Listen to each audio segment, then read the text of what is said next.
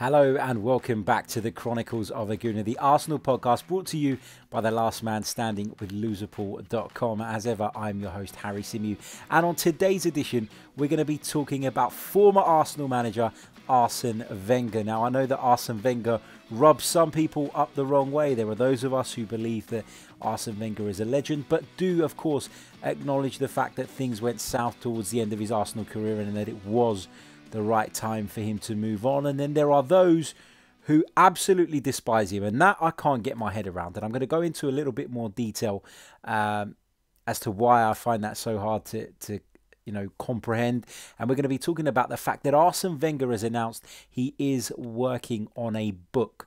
Now, an Arsene Wenger book would be incredible in my opinion. It's one of the things as a reader that I've always wanted to read. My only sort of concern about it is that I don't believe Arsene is the type of character that will probably out people that maybe need to be outed, and that will tell the truth about certain situations from fear of the backlash. And I think Arsene Wenger was at times probably too loyal to those around him and to his players and to the hierarchy at Arsenal Football Club. And I think for that reason you may see quite a tame book, which would be a shame, because it would be nice to know the truth and the inside out of these things. But you know, that's Arsene Wenger's character, and I don't expect that to change just because he's writing a book. Now, in regards to that book, Arsene Wenger has been quite clear in the fact that it's going to be written in French. Now, he feels that he could best convey his views, feelings, emotions, etc., and his ideas in the language of French, and that is his first language. It's totally understandable. And you know, when I put a tweet out earlier on saying that I was really looking forward to it, a lot of people came back with that comment. It is going to be released in French. Totally understand that. But if you think that a publisher would miss out on the opportunity to translate that into English and publish it to such a huge market, such a huge audience, then I think you're wrong. I think that we will see an English version of the book. I think that the story of Arsene Wenger and the career of Arsene Wenger appeals not only to Arsenal fans, but to Premier League fans and football lovers in general. So I think you'll see that book released in multiple languages, and rightly so. Looking forward to it. Should be a great read. No indication as to when it will be available, etc. But we know that work is in progress, and that's pleasing to hear, I'd say anyway. Now, when I did put the tweet out saying that I was really looking forward to it, I got a number of comments back from people talking about, you know, ultimately taking the piss out of Arsene Wenger, saying things like the man who systematically destroyed our club, a guide on how to get sacked over a long period, etc., etc.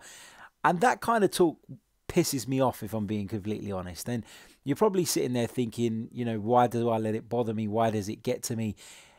It gets to me because it's as if people have just forgotten all the great things that Arsene Wenger done for this football club.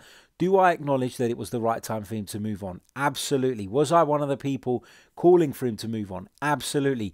But was I abusing him? No. Was I disrespectful in my calls for Arsene Wenger to step down from the job? Absolutely not.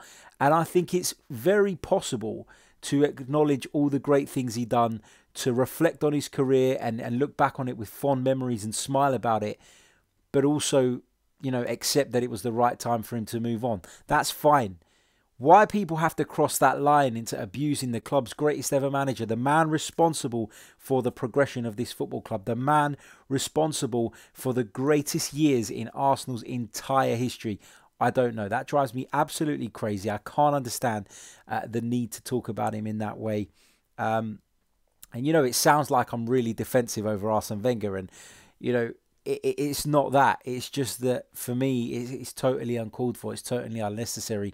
We're talking about a man who revolutionised football, the Premier League, whose methods were taken on by lots and lots of other people, who's spoken of in such high regard by lots of his counterparts, etc., etc. So for me, to hear fans hiding behind their Twitter accounts and hurling abuse at the man just drives me absolutely mad, and it's something I don't think I'll ever understand.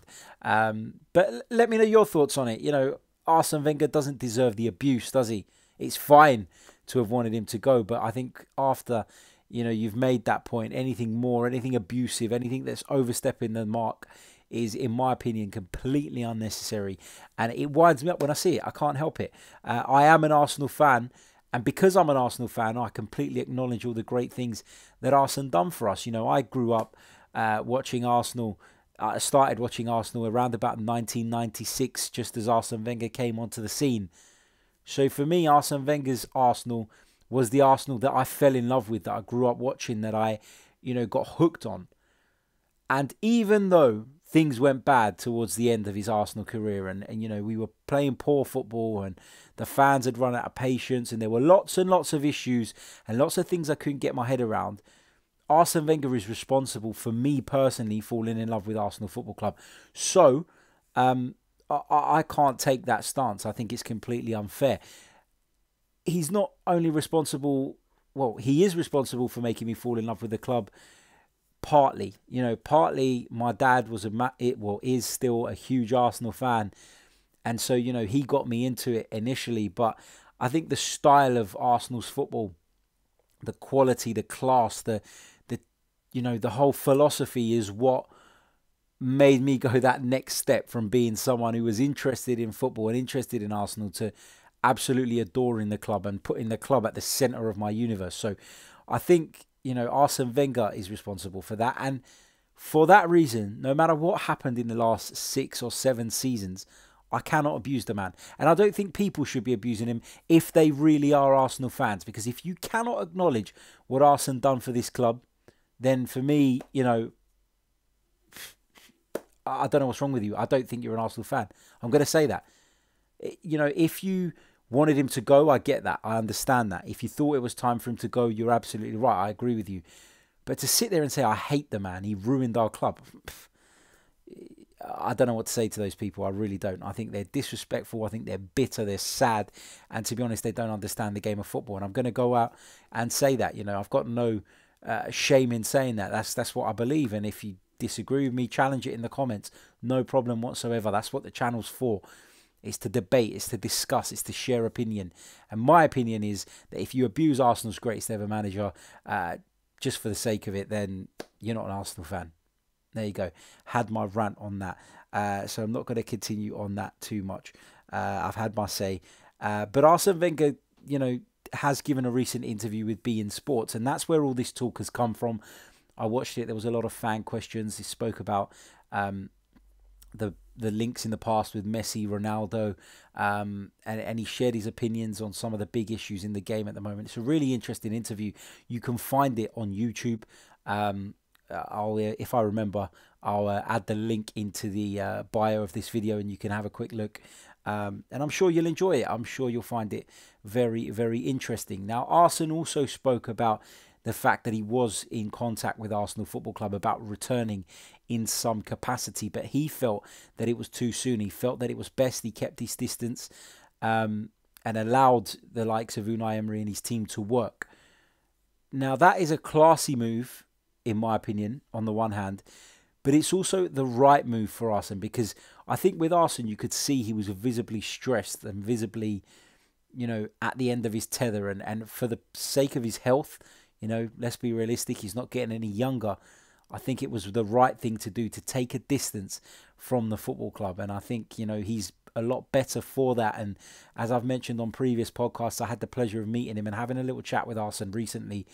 And he visibly looked relaxed and calm and better, and, you know, not that stressed figure that we kept seeing on the television. And he spoke about the fact that being a football manager for all those years was like being someone in a coma, because he was so focused on his work.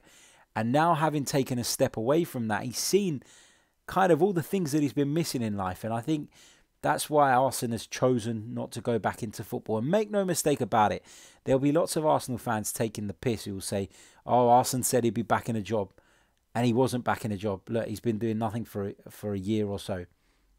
Make no mistake about it, that would have been Arsene Wenger's choice.